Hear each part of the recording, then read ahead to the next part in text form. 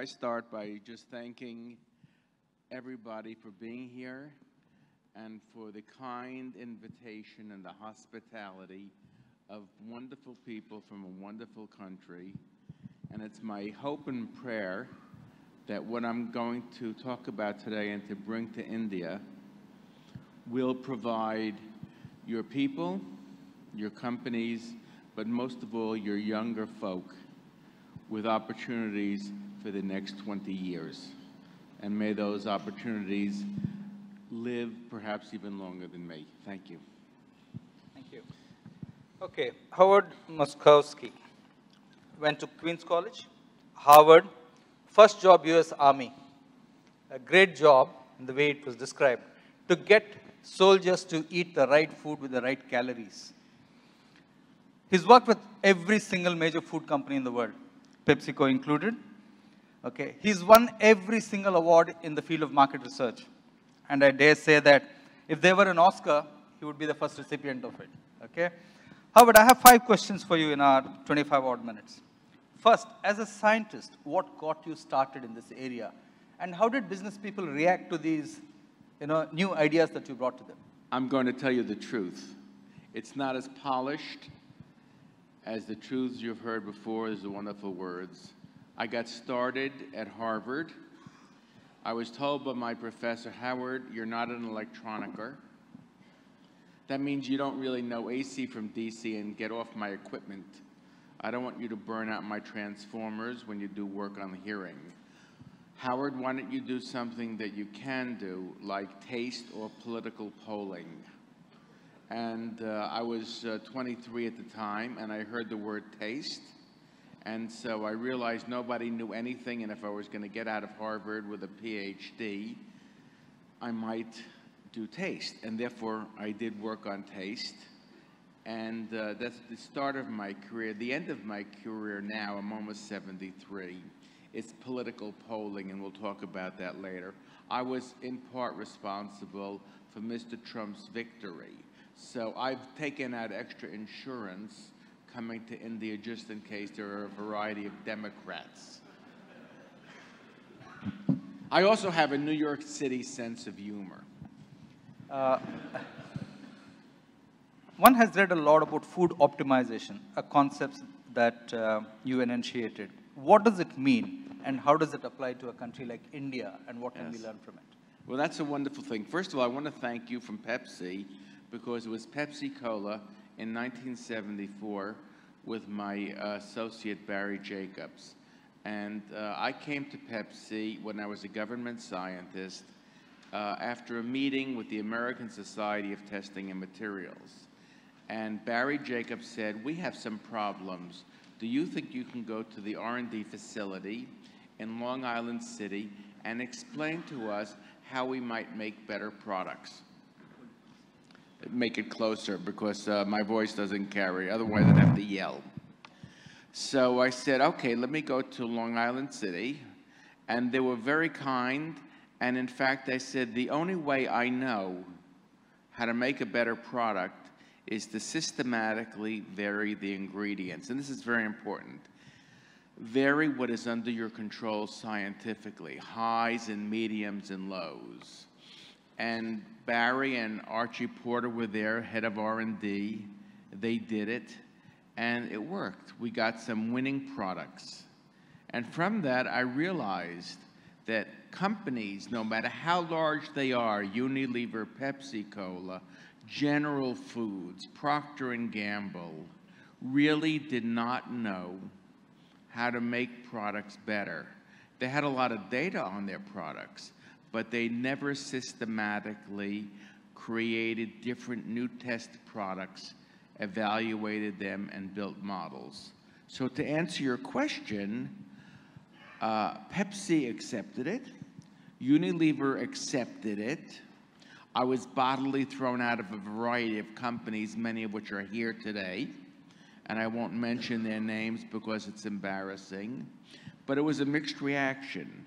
There were a number of companies that really accepted systematic variation, and a lot of companies that did not. But every company, whether it was Pepsi or Tropicana. You've all had orange juice with pulp, I think, or Maxwell House Coffee. Any company which systematically did the experiments, which varied the products, ended up winners. That's how I got into the business. Give us how you developed both Cherry Vanilla Dr. Pepper, which was completely off the charts for Cadbury Schweppes, as well as Prego Chunky. What led you to, really these rockbuster innovations? Well, first of all, I'm not an innovative person. I was a scientist. I still am a scientist. And I simply was able to convince the people at Cadbury Schweppes, Dr. Pepper, the people at Campbell's Soup, Prego, to systematically vary the products. That was the biggest achievement. And once they made the different products and tested them with 50 or 100 people per product, they found out these remarkable developments. That's also something that I want to leave with India, that India can become a powerhouse. All of the world's food companies, and in fact, many of the consumer product companies, not food, health and beauty aids, are what we say in America, sitting ducks. I like to repeat that in case I wasn't clear. All of the companies in the world in food, many of them in health and beauty aids, are sitting ducks. That is to say, India can become a powerhouse of product development and design, not so much by outspending these companies as by doing simple experiments, the way I did it for Campbell's Soup. Understanding the ingredients, varying them systematically, and I have some papers to share with you. Testing these in combinations with consumers. I hope I'm not being too technical. Test these combinations with consumers, get the reactions, and understand the dynamics of the product. Can you imagine a country as great as India putting its companies through this training and letting them become powerhouses? It's all in your hands. So that's the positive words I have to say. The other big concept you're known for, Howard, is mind genomics. Can you give us a 101 course on what this is? What is mind genomics? Yes. That's the second half of my life. The first half was devoted to, and still is devoted to, making better products. But then I realized that there was something else going on. The people that I was coming in contact with, the younger people, weren't able to think quite strongly, quite creatively, quite critically. And so I realized that with God's gift of this science, that I'd have to not only spend time in the commercial world, but redevelop a science of thinking, a science of the mind. And so what I did is create a system by which you could figure out what's important in an area. And for example, take a product like the toothbrush. What happens when you put ideas together about mechanical movement and toothbrushing? You end up with new synthesis of ideas. And this became the mechanical toothbrushing industry. So mind genomics is simply putting together ideas, combining those ideas, testing them with consumers, getting at the reactions, and building a science of any topic, any experiential area from the bottom up. What it means is that any young person today can learn to think critically. It's simply mind genomics is simply a method for understanding how ideas fit together. Imagine a kid 10 years old, or 12 years old, or 15 years old becoming a scientist. It's the same kind of revolution as we had in the digital period when kids 10 years old were given computers. Let's give them something better. Let's give them the discipline to think, and that's what mind genomics is about. You mentioned millennials, and I know that you have a book on it also.